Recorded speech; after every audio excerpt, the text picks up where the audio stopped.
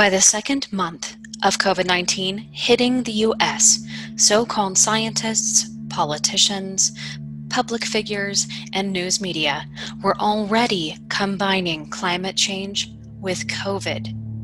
It was in every headline, on every website, and most of us knew where this was headed. But it's about far more than all of the climate initiatives and COVID restrictions. Yes, those are in place to control and surveil. But while the public is hypnotized with headlines of impending climate and COVID doom, the biggest engineered transfer of wealth the world has ever witnessed is transpiring. Against the backdrop of the COVID-19 event, the designers of this great financial reset put every piece of the puzzle in place, knowing there would be a massive and sudden transfer of wealth from a sick and dying elderly population to the millennial population, a population they have entrained to accept this new financial system of enslavement without question. If you think this reset will just affect the Federal Reserve, the Treasury, or Wall Street, think again. This affects every one of us. Your bank account, your credit score, your mortgage, your car loan, your business, and your livelihood. In this report by CorysDigs.com, you will see how the financial takeover is happening, driven by the World Economic Forum, the World Bank, and the UN, engineered by BlackRock, which manages more than $7.8 trillion in other people's assets, making it the largest money manager in the world. It is in the top 3 shareholder positions in every major company and industry and has positioned itself in 3 high-ranking positions in the White House. It's no surprise that BlackRock and the White House have a revolving door through the Clinton, Obama, and Biden administrations, and were enlisted by the Federal Reserve to direct 3 of its bond buying programs.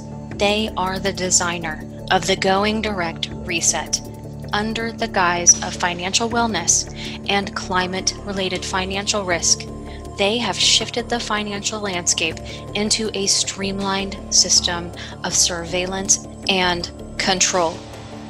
Through a new social and climate scoring system, BlackRock CEO Larry Fink, who was appointed to join the World Economic Forum Board of Trustees, has used BlackRock's unmatched leverage to strong-arm global banking and industry leaders into compliance with this new green financial system. And 450 top banks in the world have pledged their allegiance, aligning their financial decisions with the Paris Climate Agreement. With BlackRock as the designer of this global financial undertaking, a framework of financial control and surveillance was set in place. BlackRock's equity stake purchase of and partnership with Envestnet, the owner of Yodlee, has enabled access to one of the largest financial aggregator frameworks on the planet. Yodlee also happens to sell your data. Envestnet works with 17 of the top 20 banks, along with 50 to 100 other banks, financial institutions, and companies.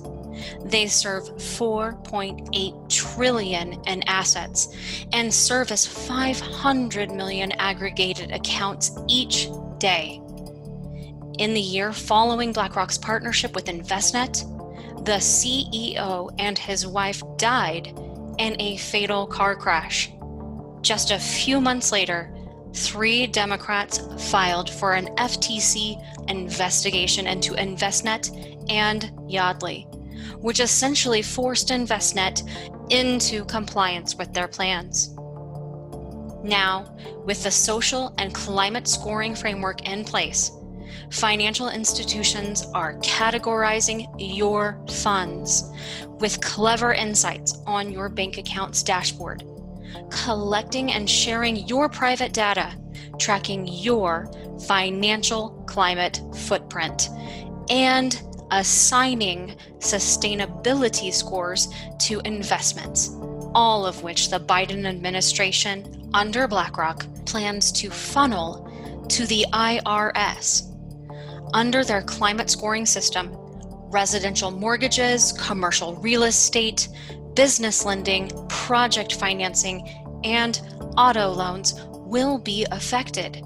If you have a low climate credit score, will you be able to get a loan? Will you be able to access your hard-earned money? This is a call to action. Read and share this report on CorysDigs.com. Then check your bank account and find out exactly what third parties are wrapped up in your accounts. This isn't just about spying on and aggregating your data. This is a structural setup to move us into their social and climate scoring system. If millions of people stood up to the tyranny, challenged their so-called authority, and stopped funding the big guys, we would see a visible change.